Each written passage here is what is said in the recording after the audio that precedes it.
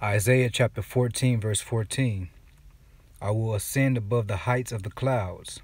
I will be like the Most High. Barakatah Yahweh, Barakatah Yahweh Shai. Giving all praises to the Heavenly Father and His only begotten Son. Peace and salutations to the hopeful elect. Alright, real quick, an update from RT News. Drone satellite hybrid could soon hover high within Earth's atmosphere. The European Space Agency has revealed plans to launch a new drone satellite hybrid project to make continuous observations of Earth. The stratospheric platforms will be able to stay in a fixed position for months on end, constantly watching the area below. The high-altitude pseudo satellites will fly at an altitude similar to conventional aircraft, but operate more like satellites, according to a statement from the agency. The unmanned aircraft will not actually work from space, but will remain within Earth's atmosphere, monitoring the territory below.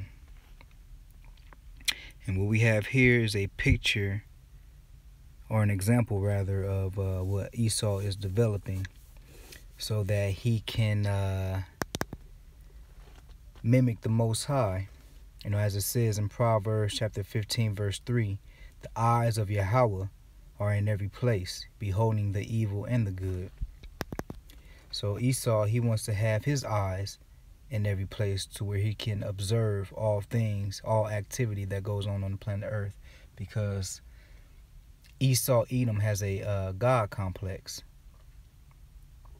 Okay? He believes he is the Most High. Continuing on.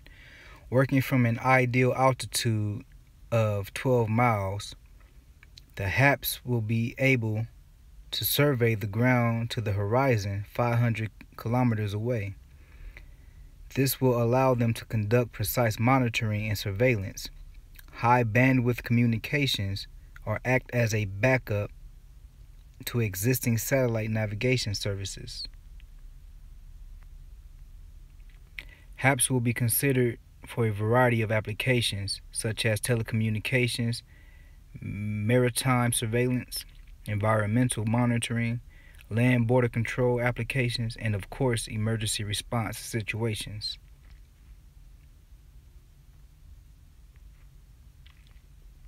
The concept is not new. According to Earth observation specialist Thorsten Fair, who said that thanks to developments in key technologies after 20 years is finally becoming a reality.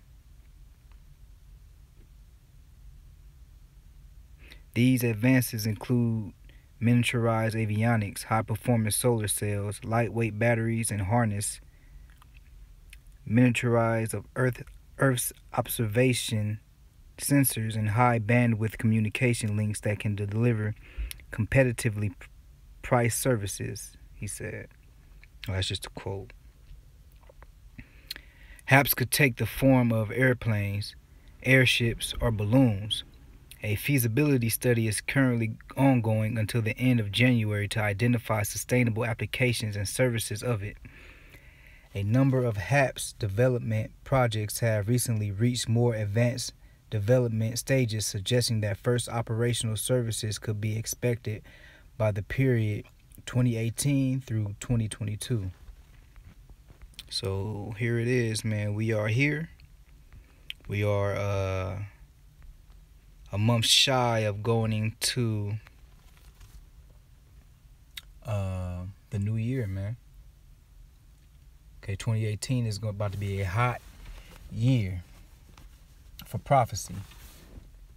You know, the mark of the beast, this RFID chip, is going to be pushed at an extreme rate. And you can see here that he's putting surveillance technology in the heavens now, man. So this devil is about to come down with great wrath, as the prophecy speaks. But as it says, let's grab it in the book of Obadiah, verse 4. Though thou exalt thyself as the eagle, and though thou set thy nest among the stars, thence will I bring thee down, saith Yahweh, Bahashem Yahweh Shai. So, with Esau doing all his work, all his wickedness, he's only draining that hourglass, man. This devil is on a short lease, and his time is almost up. Stay tight, Akyam. Peace and salutations to the hopeful elect. Double honors to the apostles and elders of Great Millstone. Shalom.